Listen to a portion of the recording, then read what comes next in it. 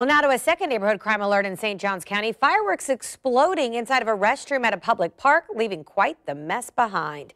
It happened at Julington Creek Plantation Park near Fruit Cove Middle School. News4Jax reporter Brittany Muller was there as workers tried to clean it all up. The latest target of vandalism, the bathrooms at Julington Creek Plantation Park. This photo showing the damage of the destroyed toilet.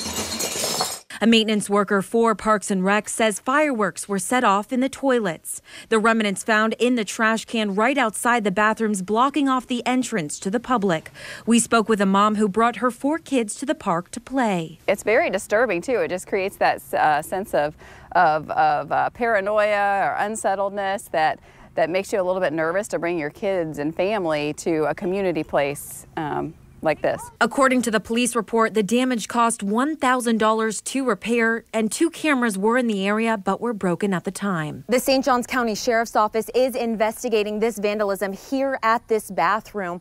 But for now, both bathrooms, the men and women's bathroom, remain closed until these bathrooms can be fixed. In St. Johns County, Brittany Muller, Channel 4, the local station.